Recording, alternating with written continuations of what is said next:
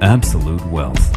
Real investors, real results. Hey everybody, this is John. Very good play yesterday in Apple. We did this in the trading room where we bought puts on Apple. It gapped down.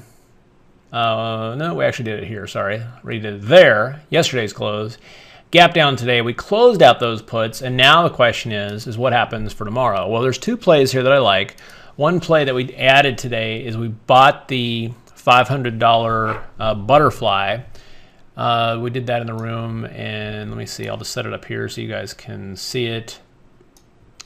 So on this trade, what we're looking at is that Apple, I did a 100, 200, 100, that Apple can make its way back up to 500. Now, if it pins at $500 for monthly expiration, that would be the best thing that could happen. So what I like about this trade is that, yeah, it's a low probability that it's going to close right at $500, but what you can do is you can see the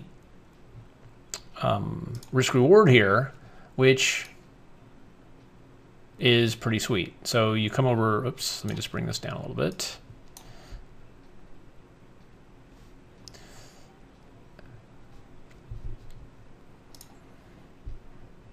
Okay, so what you do is you're just going to buy, and then you just go to butterfly. You don't want to sell a butterfly, you're going to buy a butterfly, because what that means is you're buying the wings and then you're selling the $500 strike. So you can see this, you can get this for a 47-cent debit, and then you just hit this confirm and send, and now you can see the risk reward ratio.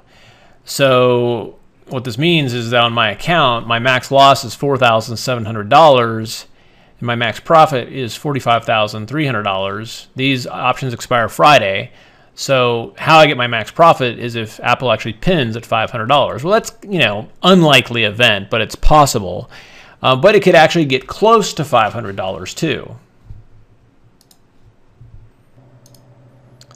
So how this risk graph works is it just shows you, it shows you two things, and that if here's the price, so here's the price right now, 486.04, and then it'll also show you, say, where your P&L would be, like if you're at 500. Well, the white line shows you what your P&L will be right now. The red line shows you what it'll be at expiration. So if we're at $500 at expiration, you can see that that's where we'll get that max profit of 40 some odd $1,000. In the meantime, though, you can see that you can kind of see where the prices will show up right here. So you can see right now I'm up $22.41, and my max loss is $4,300. If tomorrow we jump up to $500, I'll be up $2,280. But remember, at that point, there's still going to be a lot of premiums. We've got to get all the way to expiration to really milk that premium erosion and get that max profit of $45,000, $46,000.